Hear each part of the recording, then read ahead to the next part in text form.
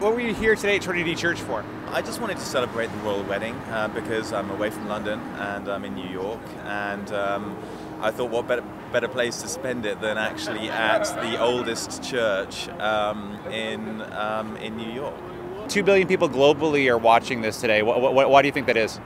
I think it's something unique. I think that hasn't happened in a while. I think the last wedding was in the early 80s, so I was certainly around for that. I was in England at that time. The Kennedys could have been a American royal family. Some people think the Clintons are. Were you into the Chelsea Clinton marriage? Do you think that's the analog to this, or is there a distinction?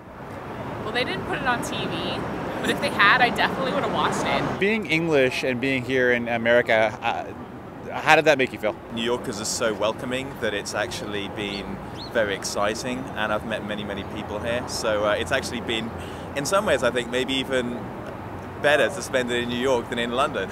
I think it bridges, the divide that some people see between the royal family and the commoners, if you like. So I think it's a very good thing. I would never call anyone a commoner because I think that's a little degrading, and I think that what she is she's a beautiful woman who married a prince, and I think that gives everyone hope. Do you think this is going to rejuvenate the royal family?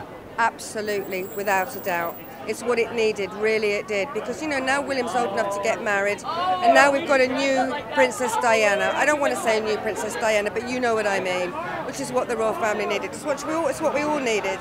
There are other royal weddings and you don't get the same kind of response from the public. I don't know. I think it's something about the legacy of Diana. There's a lot to do with the fairy tale wedding and how it's almost a mirror image of the 1981 wedding. It did bring back memories of watching that wedding as well back in the 80s. It was obviously very similar, a lot of tradition there, and obviously William being Diana's son, it's I think quite a poignant moment in time.